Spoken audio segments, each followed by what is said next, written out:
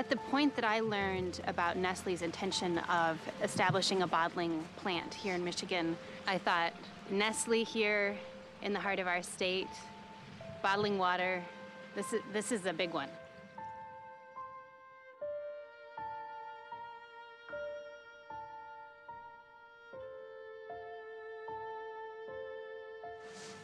They're pumping upwards of 450 gallons per minute.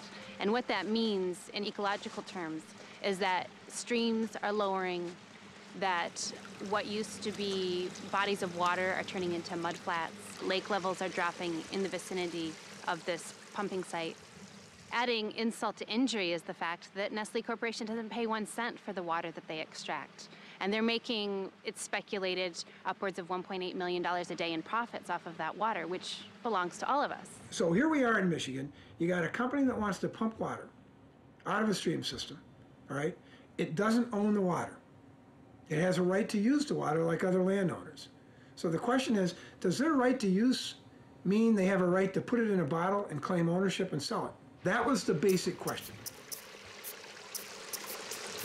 We asked for a moratorium and said, give the people more time to research this, to find out, is this what the community wants? And the township officials basically said, we know what's best. When citizens hear about a project, you can be sure the company's been there for at least a year already. They've talked with everybody they need to talk to. They've been given the green light informally. Nestle Corporation received $10 million in tax abatements over 10 years. So not only are they not paying for the water itself, but they're not even contributing to the local tax base of that community. And the DNR leased that property to them for 99 years for $63,000. Nothing. And you see these semi-trucks traveling in one right after the other to pick up this water, which has been pumped from the ground, has traveled through 12 miles of stainless steel pipe. They've treated it with chemicals. They've put it in plastic bottles, which are a non-renewable resource. They're polluting our watersheds the moment you've consumed the water. And I'm sure a lot of it will end up right back up here because they sell Ice Mountain in the area. So it's ludicrous. They make scads of money giving our water back to us. They're being sued in 5 states. In Zephyr Hills, they took so much water that there are huge sinkholes where the land is sinking. And I live on a farm, and I don't want my little stream to disappear, and they want to put more wells up in Everett. My wife's sister, when they were doing her testing last year, she ran out of water at that time when they were doing her 7-day test and 4-day test. And my neighbor next to me is almost out of water, and all of this started after they started testing their wells. We're fighting this battle, this David and Goliath battle. We are having to have garage sales and bake sales and concerts and all kinds of little fundraisers. Is now in session. The Honorable Laura C. Root presides. You may be seated. The UN is saying in their reports, by the year 2020, we're going to have half the world's population without adequate water. By God, they're coming after Michigan's water. When Nestle came into Michigan, they said, we're a good corporate citizen. We're not going to hurt anything. We're responsible.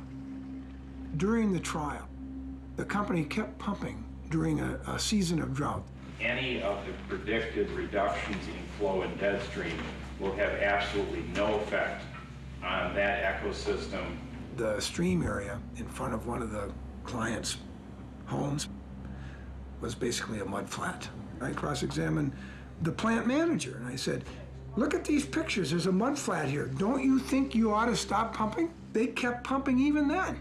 Some of these small channels that flow into the lake from these springs along the North Shore almost stopped flowing. The reality was, no matter what they said, there was significant adverse impact, and they kept pumping.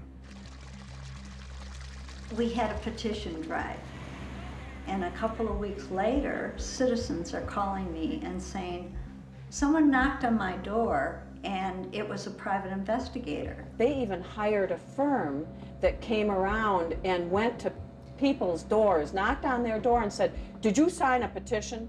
And confronted these older folks.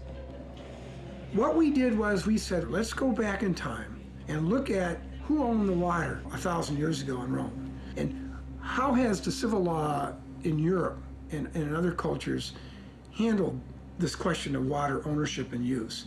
And what we found was that water has always had a public aspect to it. This water has always been considered not owned by anybody. I mean, you know, today we think, well, isn't that profound? It's not profound at all. I mean, that's just common sense. You look at the sun. Do you own the sun? Water is this transient gift on Earth for life, moving and flowing. And inherent in its transient nature is the idea of commons, things that are not transient, you know, like this pen, okay, you can pick up and own. Things that are transient, you don't own. The judge ruled, he simply said, look, a diversion of water for selling somewhere else that diminishes the flow or lake, the integrity of this flow of water is unlawful. It cannot be done. They do not have the property right to do it, and he told him to turn off the pumps.